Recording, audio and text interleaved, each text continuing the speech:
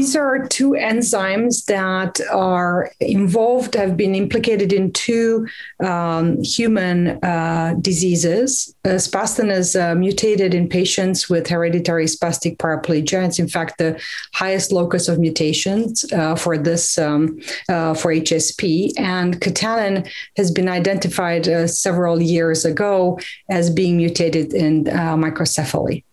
And both of these proteins belong to a large family of enzymes known as ATPases associated with various cellular activities, or AAA ATPases. And both of them are able to sever the microtubule, meaning that the microtubule is a polymer, and these enzymes have the remarkable ability of breaking this polymer in the middle. And the reason I'm saying it's a remarkable property because the microtubule polymer is the stiffest biological polymer that exists in cell. Actually, its stiffness is comparable to that of plexiglass. And so these enzymes are able to remodel this and break this polymer using the energy of ATP hydrolysis.